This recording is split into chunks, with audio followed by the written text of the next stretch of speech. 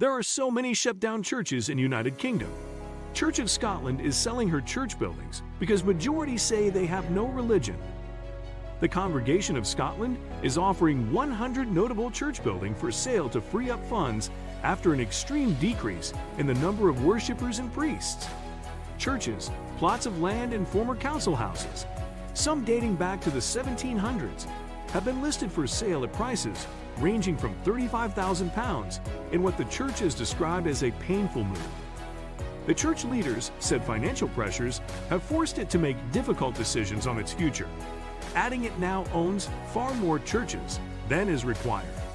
The Church of Scotland has lost 1 million members since 2001, and the majority of Scots now say they have no religion, according to the latest census data. It is also grappling with a fall in clergy numbers.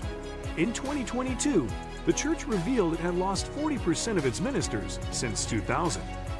By ridding itself of centuries-old, energy-sapping buildings, the church is hopeful it can reduce the pressure on congregational finances. A spokesman for the Church of Scotland said, "We understand fully the wide range of emotions, anger, guilt, sorrow, and relief, that the burden of trying to keep a place of worship open with few people and little, if any contribution from other community sources, has finally been lifted."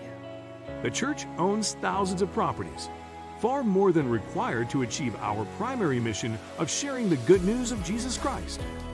If you are interested in buying and saving these historical church buildings, contact the Church of Scotland immediately. This notice is brought to you by the Christian Mail.